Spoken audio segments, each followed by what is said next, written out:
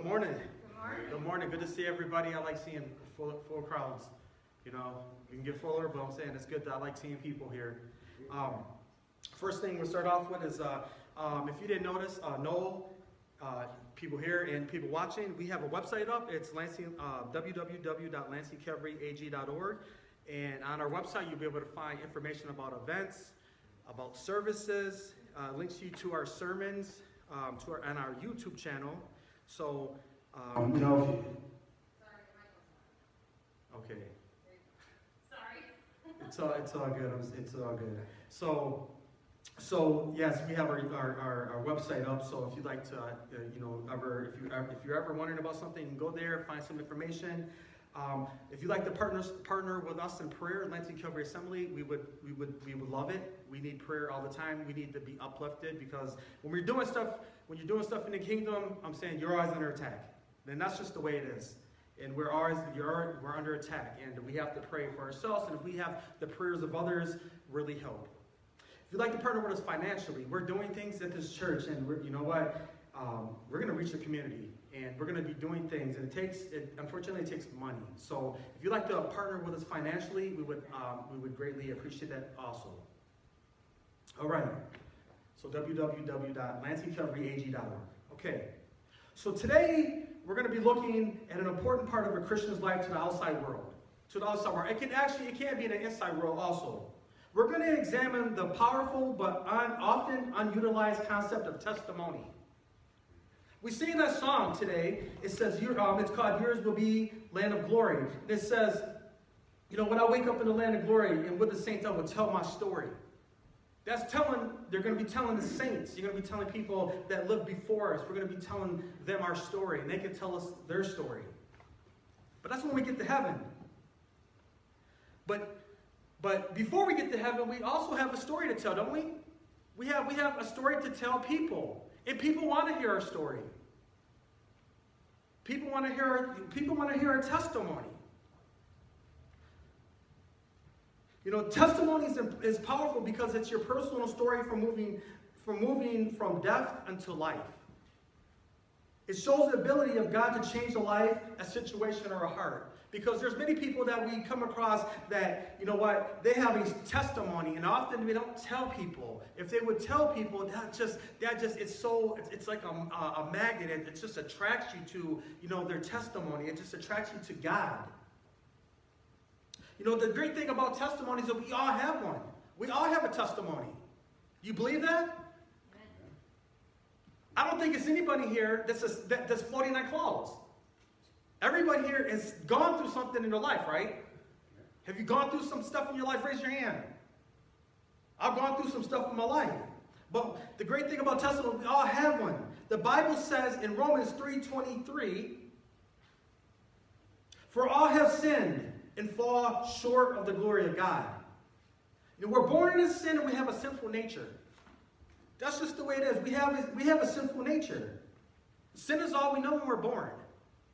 That's why when you look at two kids, two kids, let's say like 5 or 6 years old. You know, they know the difference between right and wrong, correct? And if they have a toy, one of them has a toy, and the other one wants a toy, the other one will go over to the other one, and just grab it from them and steal it. Because that's just the sinful nature of us, of people. But God, because of His love for us, had a plan for us, even though we didn't deserve it. He had a plan for us. I don't know, I talk to people like, well, then why did God make people if He knew they were going to sin? Because He loved us so much. You know, love. You know, when you love people, sometimes you do things that you wouldn't never do, good and bad. Let's turn to Romans 5:8. And this tells us about the love that God has for us, that He demonstrated for us. Romans 5:8 says, "But God demonstrates His own love towards us in that while we were still sinners, Christ died for us." Jesus died for us even though we didn't deserve it. We didn't deserve it. We still don't deserve it. But you know what? He died for us and we didn't deserve it. None of us deserve the love that God gives us. There's nothing we can do that would ever, God doesn't need anything from us, does he? He doesn't need anything from us, but he loves us so much that he watches over us, he protects us, and he cares about us, our every need. And every day, each day we wake up, his mercy is new each morning, isn't it? Amen. Whatever we do, we might do some stupid things, but his mercy is new each morning. That's right. Thank God he doesn't keep track of our mess ups, because we mess up, don't we? We mess up, and some of us, we might have messed up. We might mess up on a daily. We might mess up, last week once, a big mess up or a small mess up, but we mess up. The thing about each of us is that we have our own story. We each have our testimony on how God has worked in our life. And he has worked in our life. All you got to do is just ask somebody, ask people, just, how does God work in your life? And they'll tell you some things that you weren't even expecting. Some of us, our testimony is strong, but we keep it to ourselves. We don't tell people. And that's what we're going to focus on today. We're going to focus on testimony. We're going to focus on, just the whole, everything about testimony, the power of it. Just how it bridges you to people. So today's sermon is titled My Story. We're going to focus on the power of testimony. And let's pray.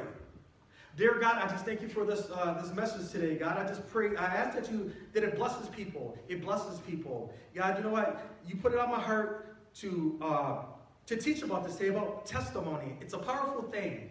And it's something I know that you want us to tell others about. And God, I pray that this just blesses everybody here, everybody watching, God. And you know what? God, just whatever you want me to speak, I'll speak it. Whatever you want me to say, I'll say it, God. And we thank you for today. In Jesus' name, amen. So testimony. So let's define testimony. So testimony is an affirmation and declaration of something that is true and can be proven. So when you have a testimony, it's something that you've gone through, something that that's real. It's not, you can't give a testimony if it hasn't happened to you. You can only testify in things that are true to you. Right. So the Latin root word for testimony is testes, meaning witness. When you testify, you're affirming something and declaring it to be true. So when I was writing the sermon, I was thinking about in the court of law, you give testimony, which means you're affirming and declaring to others what you have witnessed. They don't bring you up in the court, up in the stand, unless you can give a testimony. They don't want to hear you what you think happened, or what you think that you might have seen, but you need to give a testimony of what is true through your eyes and what you heard. That testimony is based on evidence and proof. It's been true for you, so you're able to testify about the situation or matter. And you can only testify in things that you experienced. You can't testify in stuff that you've never been through or dealt with. That's what makes testimony so important, because we all here, everybody here has gone through something. And lots of times it's things that other people haven't gone through. That's what makes it so powerful.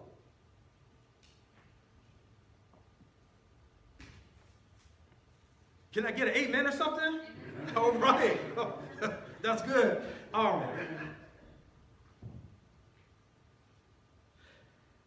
Testimony, that's why testimony is so powerful. It's something powerful when you've been through something or through something, been somewhere or through something, and can articulate it to others. You can tell people. It bridges you to people.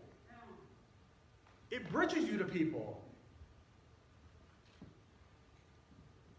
And this is especially true with people who are going through something you're going through or have gone through. If I tell you, if somebody's, if I'm going through something and somebody gives a testimony of what they've been through, that's powerful to me, because that's what I'm going through. Amen. So, testimony just by it in nature, by itself, has the power to impact people. It has a bridging quality to it. A bridging quality to it. It connects you with others. You know, it's just something powerful, like when you're going through something and somebody else is telling you about the same thing that they went through and they're still alive. They're able to tell you about it. That's something powerful, isn't it? That just right there just connects you to that person. You may not even know that person. That person may be totally different from you, but it just connects you to that person. You just have an instant relationship with that person. But like, you know what? You know how I feel. Because sometimes, you know, this is true in life sometimes. Some people, you know, just don't understand what you're going through. You know, some people don't. You know, if you've never dealt with something or gone through something, you just don't understand what they're talking about. You can have empathy, but you cannot just understand fully.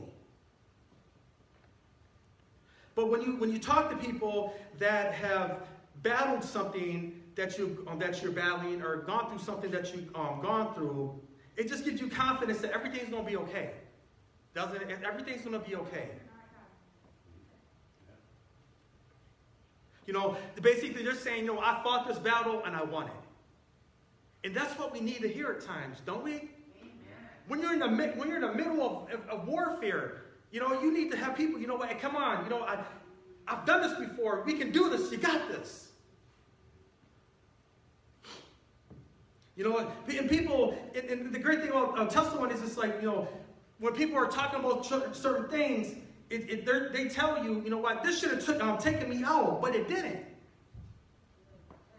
I shouldn't be here today, but I am. You know, God saved me, and I want to tell you about it. I want to tell you about it. You know, and that's the thing. When you meet somebody, you have no idea what they're battling or have battled in their life. You know, people we see every day. We see people at church. We see people at the grocery store. We see people walking down the street right in front of us, and we don't even know what they're going through. You know, people like to put smiles on, don't they? They like to put smiles on their faces and try to convey to the world everything's all right, when it's not all right really inside. It's not all right with the body. And a lot of times, you know, these people that keep things inside, they're just slowly dying. They're slowly dying inside. They're dying like a painful death where, you know, it's bad because they feel like they're the only one who's going through this or who's ever gone through this. When we know that it's a lie, but also at the same time, that's what the devil likes to do. He likes to isolate us. And when he isolates us, you know, that basically takes a lot of our hope out of the situation that God's going to come through.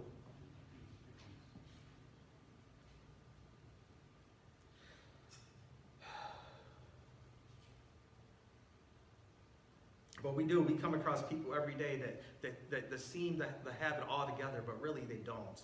They just, you know, they deep down inside they're crying. They're crying out for somebody who would just talk to them and just connect with them. And this is this is a shame. This is really, it's bad. It's bad. It's bad when you're living life around people, or you know, you have a family or whatever, and you just feel lonely. That's not good, is it?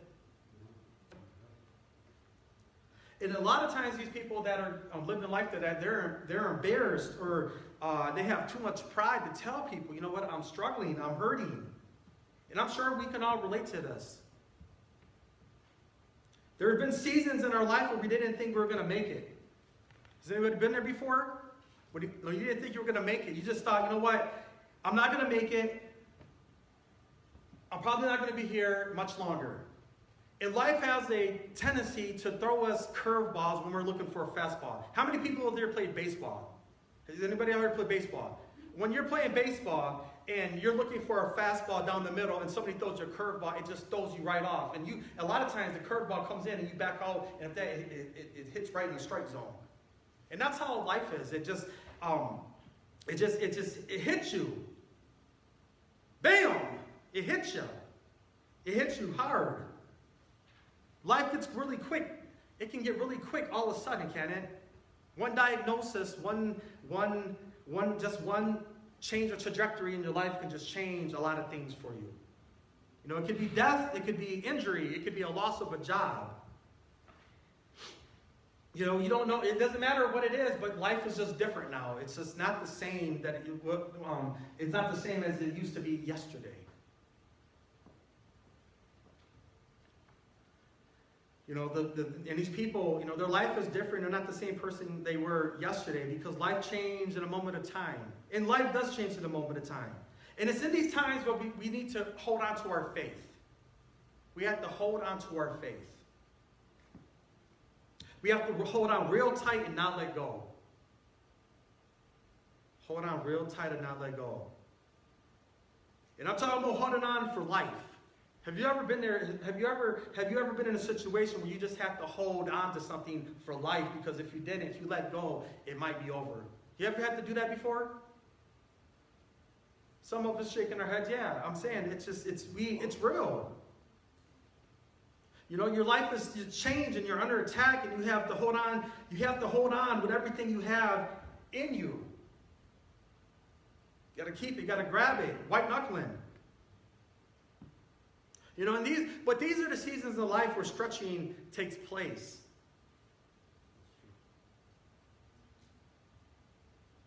These are the seasons of life where your faith is built. The truth is that people talk about these things. They talk about, you know, they talk about being stretched and they talk about building the faith. But you know what? A lot of times people don't really want to do it because it's tough when you go through seasons where God is stretching you and your faith is building. It's tough.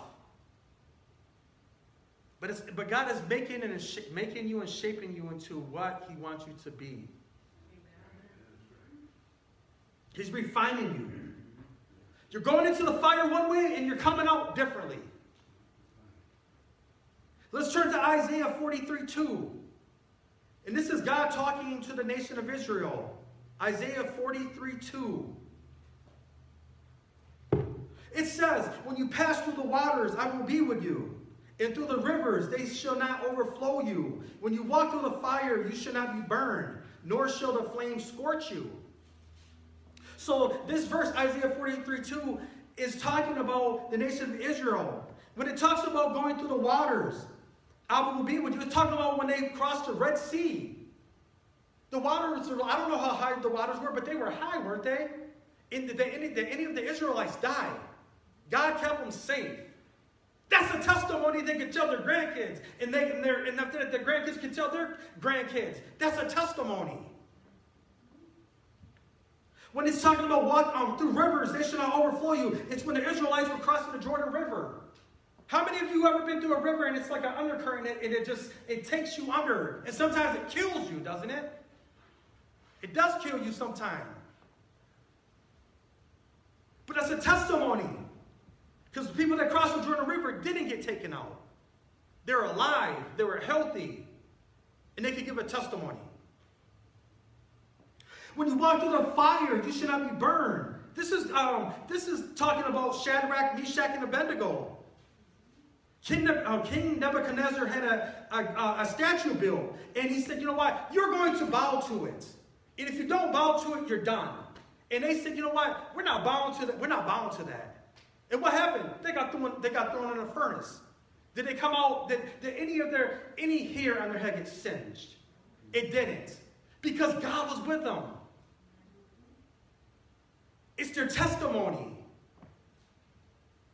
All these situations that I just named these individuals, the nation of Israel, and Shadrach, Meshach, and Abednego experienced the true and living God and had the ability to testify to others about what God did in their life. That's powerful. That's powerful stuff. That's real powerful stuff.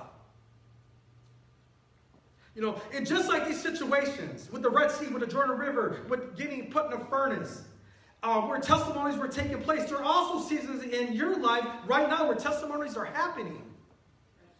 They're happening right now as we speak. And these testimonies, the testimonies we're going through right now are not just for us. They're for people who we come in contact with our lives. If we're at the grocery store, if we're actually at church, you know, there's people that need to hear these things. They need to hear these things. And why do they need to hear? Because testimonies point people to God.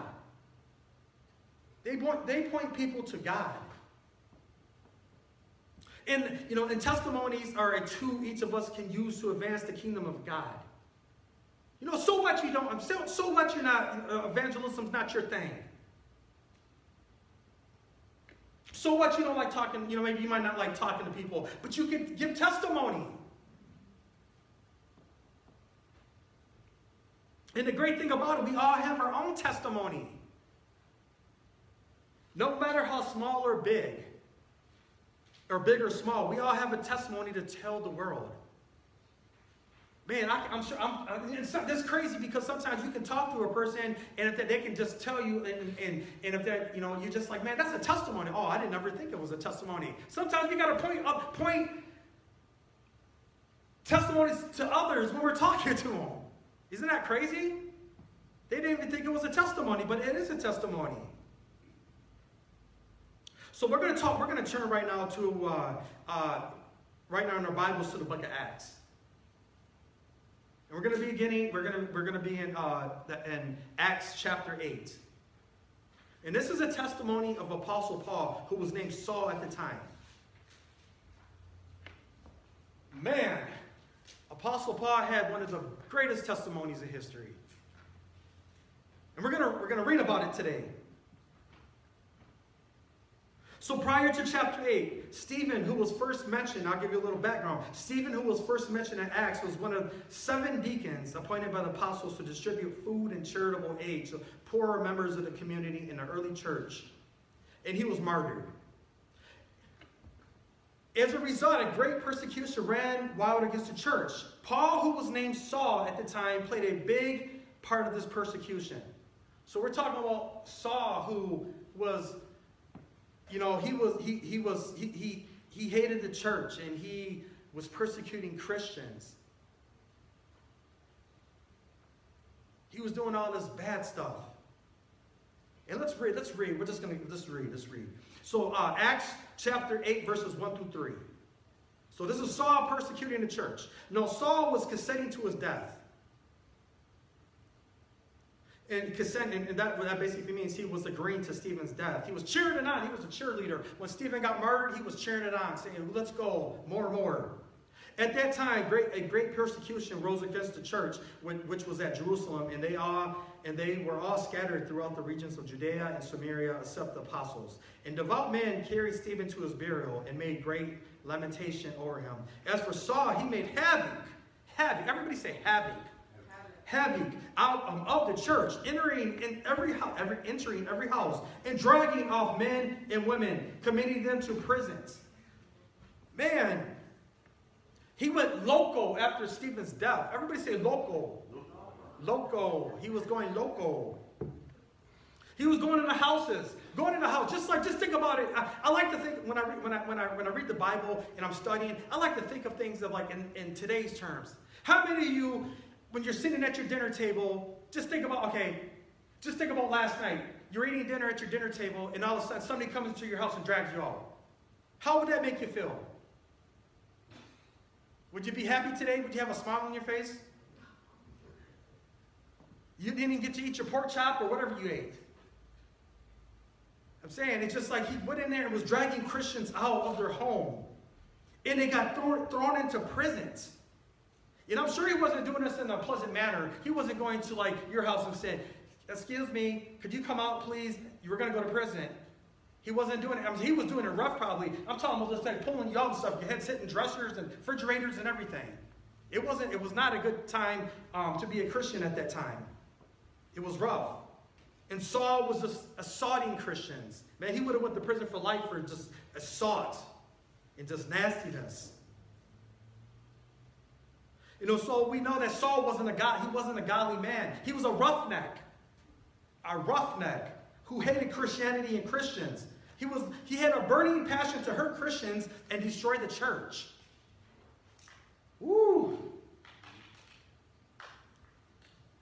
So we got a little background about Saul. He was not a nice guy. He was dragging and just disrupting the life of the Christians. He'd come right into your house. He was so bold. He'd come right into your house. You're eating some macaroni and cheese, and he just comes out and just pulls you out and just He's taking you out of your house.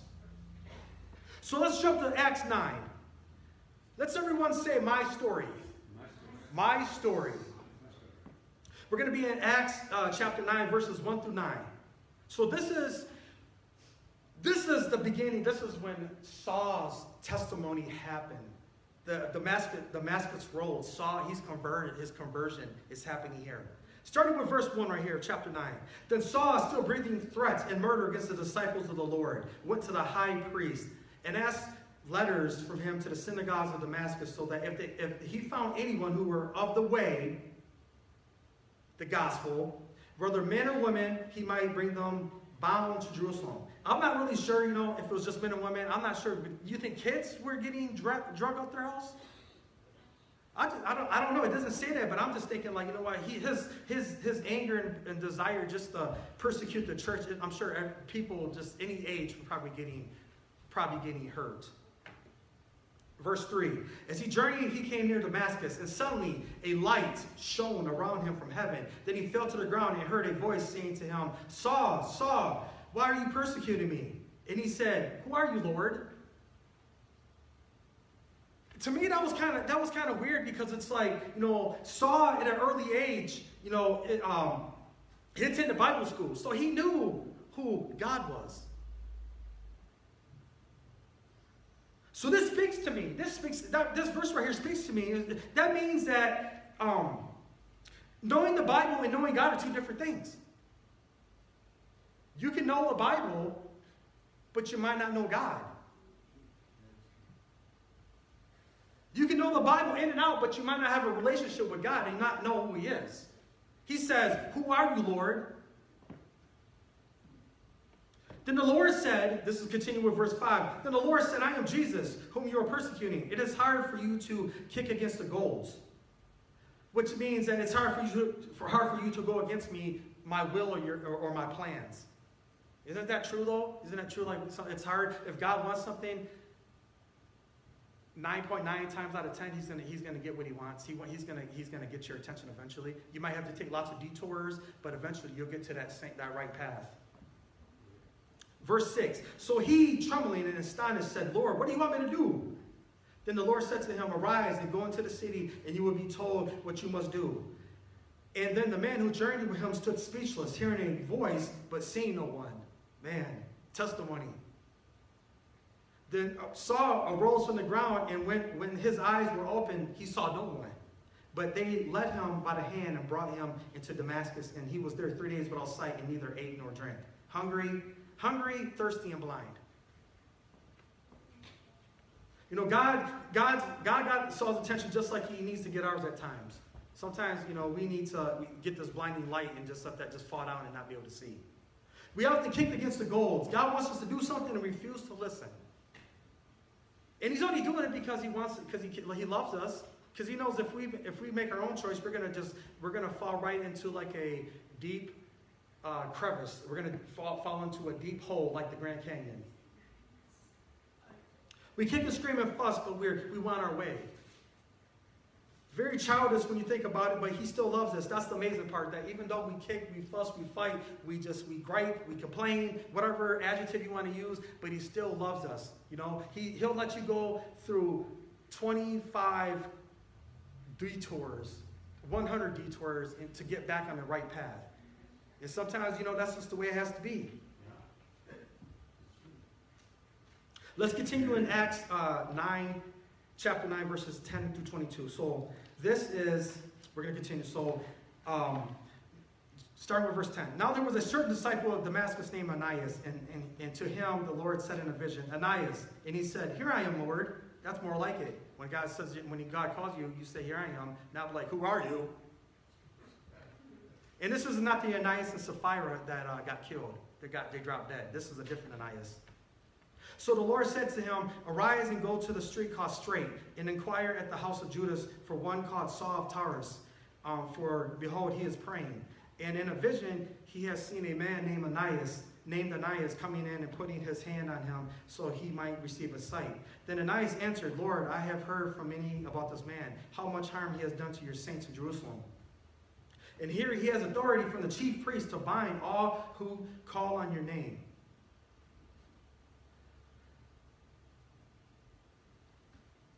Don't be scared. Don't be scared. Don't be scared. When God asks you to do something, don't be scared, right? Don't be scared. But the Lord said to him, go, for he is a chosen vessel of mine to bear my name before Gentiles, kings, and the children of Israel. This is verse 16 now. For I will show him how many things he must suffer for my name's sake. And Ananias went his way and entered the house. And laying his hands on him, he said, Brother Saul, the Lord Jesus, who appeared to you on the road as you came, has sent me that you may receive your sight. And behold, be filled with the Holy Spirit. Be filled. We've been talking about that, haven't we? Being filled with the Holy Spirit. It's important. It's important. Immediately, there fell from his eyes something like scales, and he received his sight at once, and he rose and was baptized. Open the eyes of my heart, Lord. Everybody say that. Open the eyes of my heart. Yes.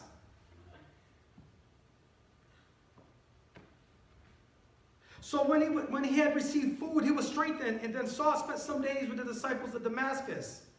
So Saul just had an experience with God. It was a divine experience. So what does he do now? What does he do now? He had a divine experience with God. It's kind of like salvation, right? You have a divine experience with God. So what are you going to do now? What you going to do? We're going to be in verse 20 now of chapter 9. Or we're still in there. So immediately, I want everybody to say immediately. He preached to Christ in the synagogues that he is the Son of God. I think this has to do with him being filled with the Holy Spirit. I don't think he could have preached. I don't think he could have preached in the synagogues if he didn't have the Holy Spirit with him. You think so? I don't think so. I don't think he'd have the power. He wouldn't have the boldness. So that's something right there that tells you that's why being filled with the Holy Spirit is so important. It gives you strength and power and boldness to run the race God has called you to run. He just called Saul to run a race. He said, get over here, boy. You're one of mine now. We're gonna do this thing. You're going to run it with me. You got the Spirit. You've seen Jesus, and you know that I'm God. He had experience with the Trinity. Verse 21, then all who heard were amazed and said, is this not he who destroyed those who called on his name in Jerusalem and has come here for that purpose so that he might bring them bound to the chief priest? But Paul increased all the more in strength and confounded the Jews who dwelt in Damascus, proving that this Jesus is the Christ. Man, that just tells you right there. Sometimes, you know what, when God calls you, other people are still going to look at you the way you used to be. But you know what? When you have experience with God, you know what it's about. You know what I'm saying? You know what I'm saying? It's just like people, and that's the thing, conversion, when you get saved, you know what? You still the same person, but you just know you have a different, I don't know what you want to call it, just a different reason for living. You have God in your life. You have God in your life and stuff. You don't need all that other stuff you used to do. You have God. And you change. The moment of salvation, you change. You're not the same person. Saul's testimony was awesome. He went from persecuting Jews to a leading spokesman of the gospel. And that's the thing about it, when God saves, he saves. And I look at like Saul, he went from persecuting Christians. And that's one thing he did. It could be going from selling crack cocaine to following God. It could be anything. It could be any type of sin. It doesn't make a difference. You fill in the blank. Saul, who became Apostle Paul, went on to write most of the New Testament and win many to God. That's a testimony. That's the testimony. Killing Christians to winning Christians. 360. Everybody say 360. 360. The thing about Apostle Paul's testimony that we can all relate to it. We all were blind and now we can see. Amen. It's not to say that sometimes, our vision gets a little blurry, but we now see. Our eyes are opened. Amen.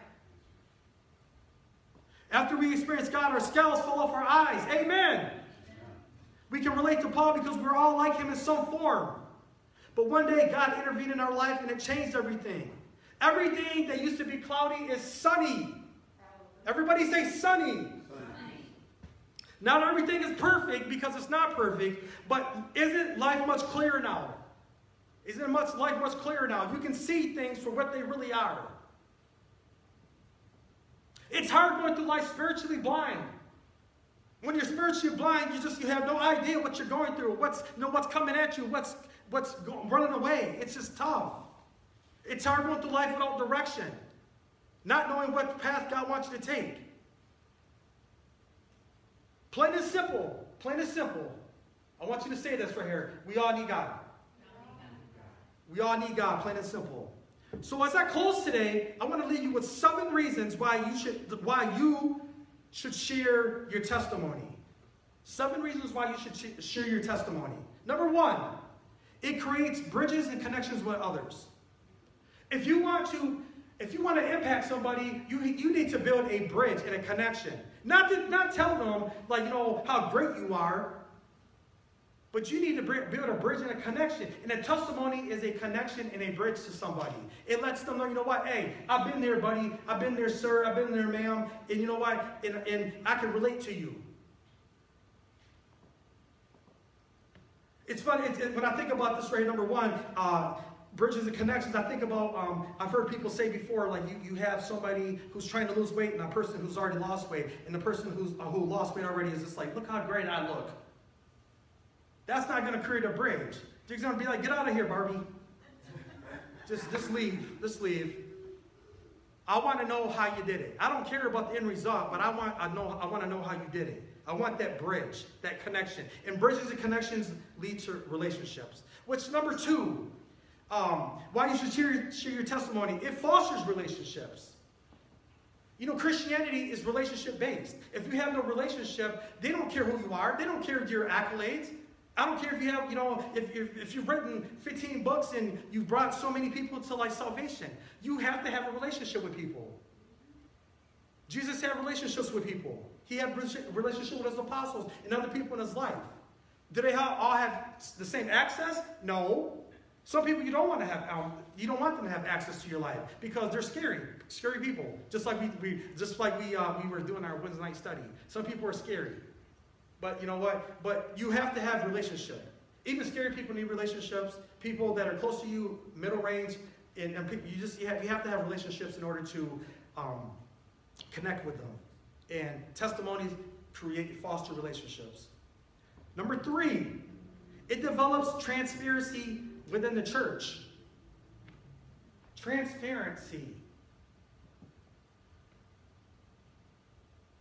Everybody say, let's be real. Transparency is being real with people. It's not trying to put on that fake smile when you're dying inside. It's just, saying, you know what? I struggle. This is hard for me.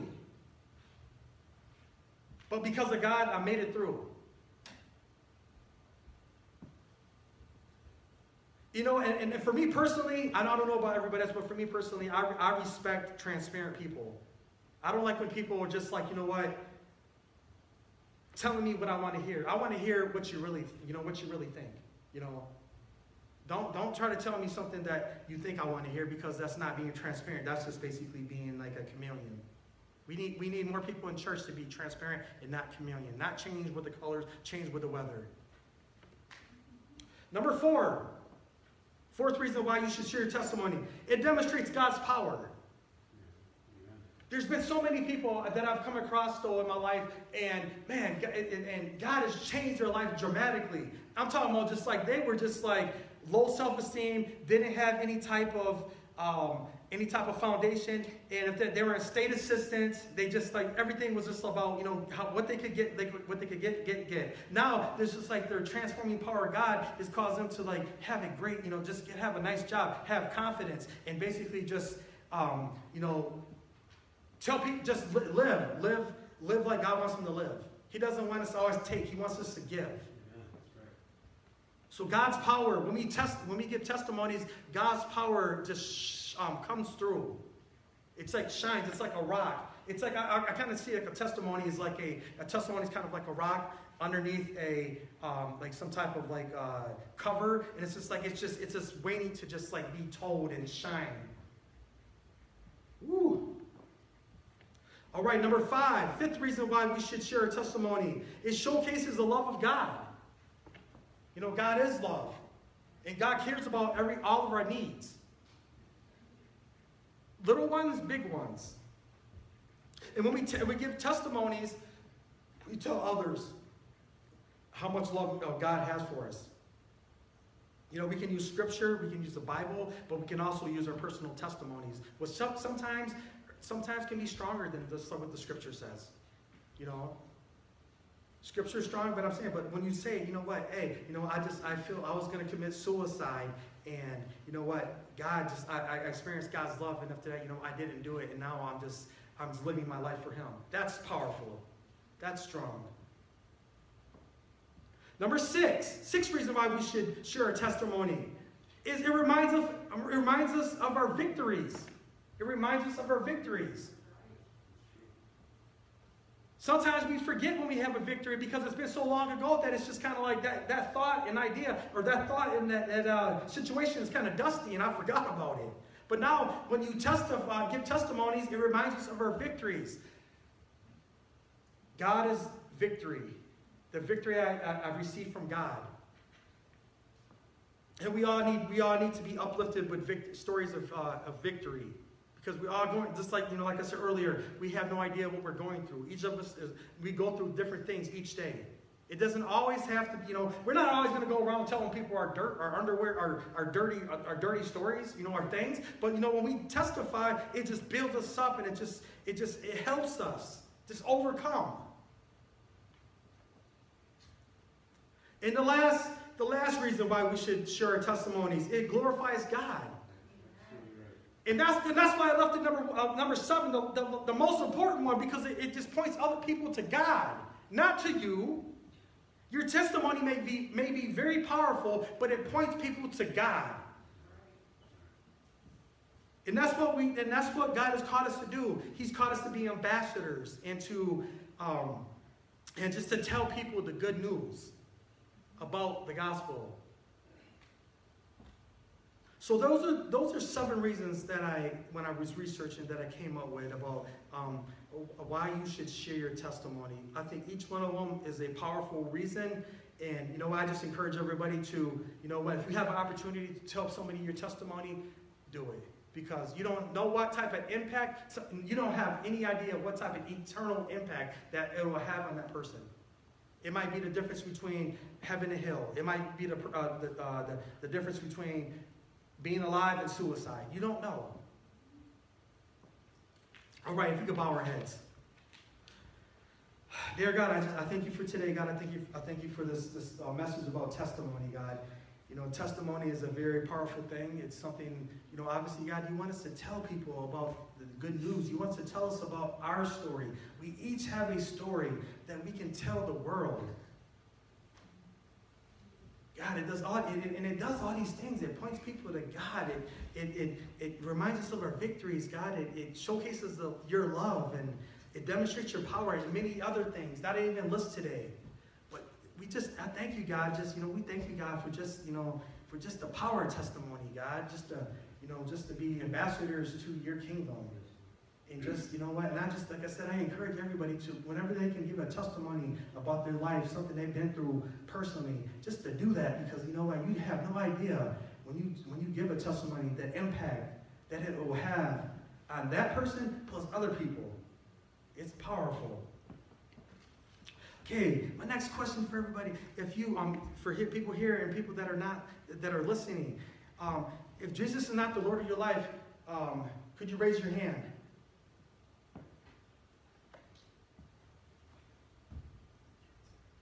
God's coming back soon. You gotta be ready.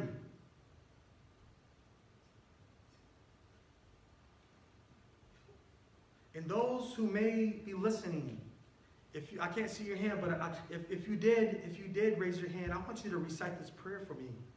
It's a salvation prayer. I want you to repeat this right now. Dear God, I know that I'm a sinner, and I ask for forgiveness. I believe that you died for my sins, and rose from the dead. Today I turn from my sins and invite you to come into my life. Fill me with your Spirit so I can know you, serve you, and follow you the rest of my life. In Jesus' name I pray. Amen. All right, I thank you. If you were watching here, if you're watching, I just thank you. Today is the best day you made, the best decision you made in your life. And in heaven's rejoicing right now.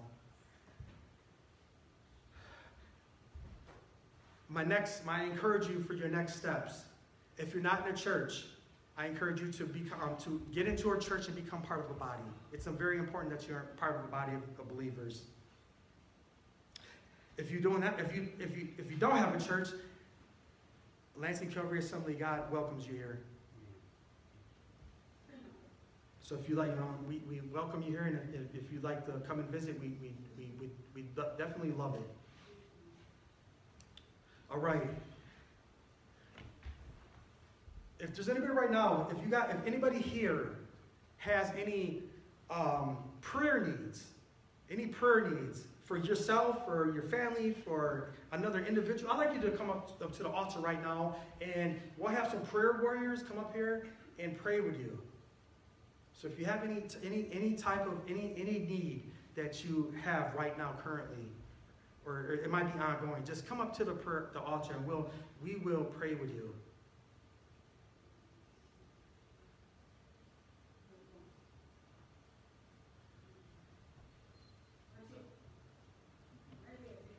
And for the rest of us right here, as we close, I'd like to recite this benediction prayer, which is a prayer of blessing before we go about our ways today.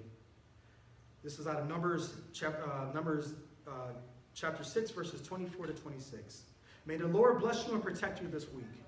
May the Lord smile on you and be gracious to you this week. May the Lord show you his favor and give you his peace this week. God, I just thank you for today, God. I thank you for just the opportunity to come here today and just preach the gospel and just impact people's lives, God. And we thank you for Lansing Calvary, God. We just thank you for this church, how you've been so good to us. You've blessed us and just kept us afloat, God. COVID has wrecked things, and it's caused people to, it's caused fear in the people. But you know what, God? You have your hand on Lansing Calvary Assembly of God. And we thank you for that, God. And we just pray that you just keep on guiding us and giving us direction, so we can just be the hands, the feet, and the voice of Jesus to this generation that needs you. And we thank you. In Jesus' name, amen.